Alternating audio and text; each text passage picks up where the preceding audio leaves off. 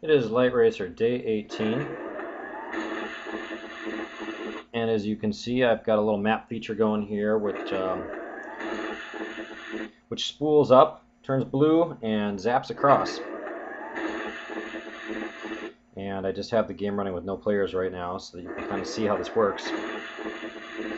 And it's definitely nice to have the random timings of it so that it feels more alive, because it comes on, between every 2 and 5 seconds, and it lasts for between 1 and 3 seconds.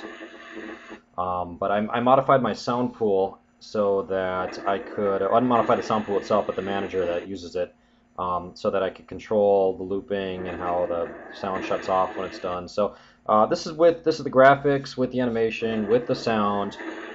All the collisions are there when I actually have the players in. But yeah, this is kind of how it's going to work. So I just wanted to show that before moving on.